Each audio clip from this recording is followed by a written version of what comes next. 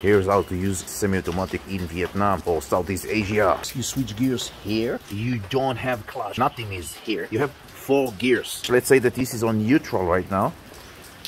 1, 2, 3, 4. You want to switch down. Then here. 3, 2, 1. And then neutral. Here, it's the rear brake. Front brake. Switch on off lights here. Here you start the engine. And then throttle a little bit. Low beam, high beam. This is the horn. Very important in Vietnam. And this is the indicator. To the left, to the right. That's it.